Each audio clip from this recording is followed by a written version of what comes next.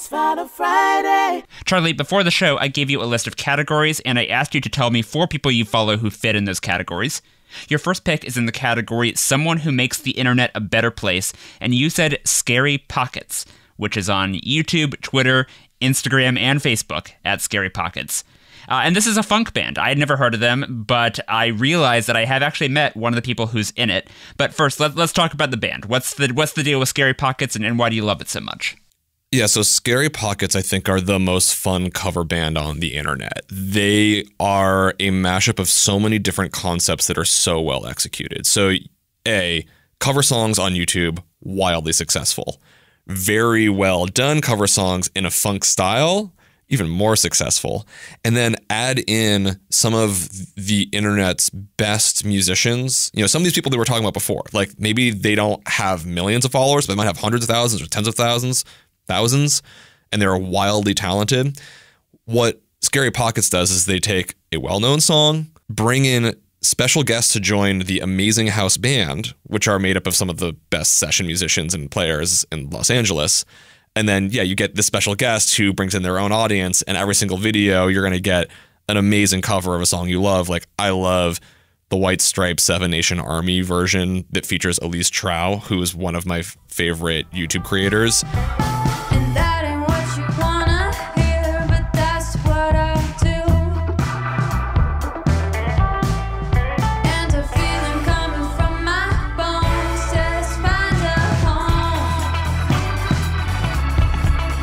You put this all together, and it's just the best party in a video that you can find. And if you ever actually need a playlist of like totally party safe music, you just throw on any Scary Pockets music in the background and everyone's going to be happy. You mentioned that these are really talented session musicians. Could you briefly define what is a session musician? Oh yeah, a session musician is someone who is remarkably talented, who can play basically anything and get pulled into recording sessions, usually in the major music cities, so Los Angeles, Nashville, Atlanta, New York, London. When another major artist needs, hey, I need some drums on this song, and we don't actually have a drummer in our band, they call in a session musician. And session musicians often play on thousands and thousands of records, and they never get the credit that they deserve, but they are behind the things that you love. A lot of these session musicians and special guests who come on, who appear in these videos, and then there's 2 permanent members of Scary Pockets, Ryan Lerman and Jack Conte. And depending on your bubble, you might know Jack as the CEO of Patreon or from his other band, Pomplamoose. How did you get introduced to Scary Pockets? Was it through one of those musicians or one of the session musicians? How did you become a fan? It was through Jack, because I had followed his original band, Pomplamoose, and they did a lot of really fun covers. They also did a lot of original material. Maybe it's a little more laid back or tame. It's the mellower version of Scary Pockets, and the energy of Jack Conte, who I don't know exactly how he works today, but at one point he was still like only making a salary as a creator on Patreon, even though he was also the CEO. Huh. He's an amazing pianist. He's a ball of joy to watch. So he created Scary Pockets, and I inevitably was going to start following it, but it's more that like it keeps finding me because of all of these other guests that they have on the show or songs that I like. And so it's algorithmically very successful, I think, because it's just always in the constellation of other things that I like, and then it gets recommended to me again and again. Yeah, the YouTube algorithm, it will keep on hunting you forever, yeah.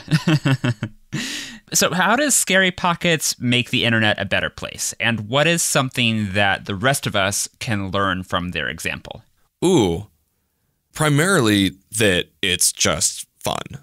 That the people who are participating in it are full of ecstatic joy.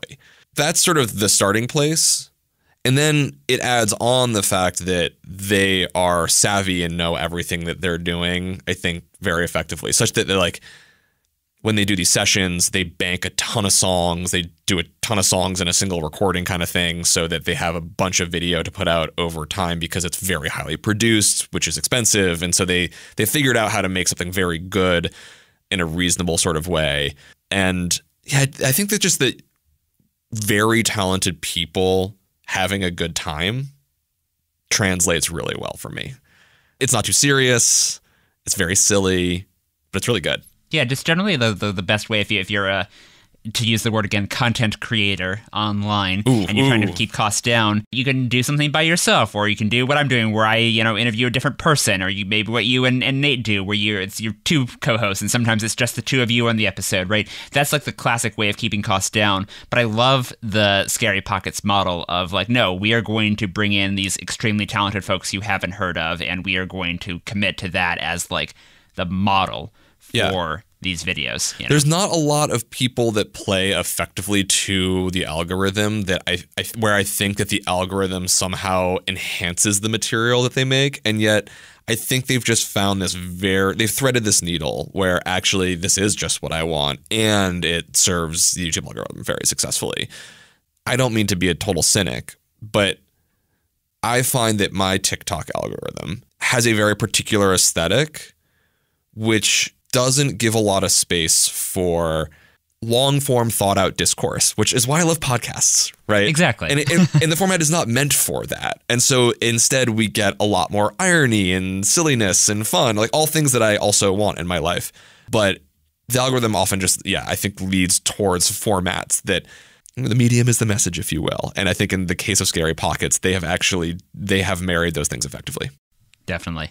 Well, before we move on to your next follow, I just want to jam for 30 seconds. Other than Seven Nation Army, which you mentioned earlier, what's another Scary Pockets song that you love, and what makes it so great? Oh my gosh. Okay, well now we just have to go look at them because they're countless. I watch them all the time.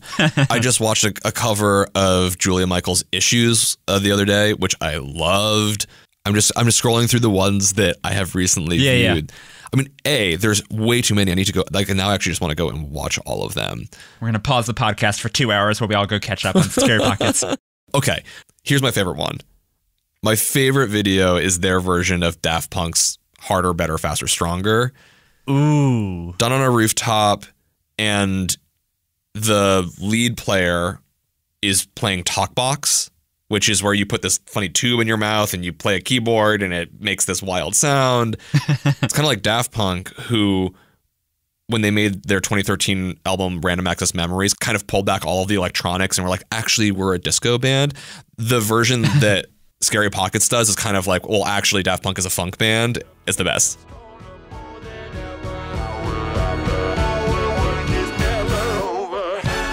Make us stronger. Longer, make us better. Ooh, do it well.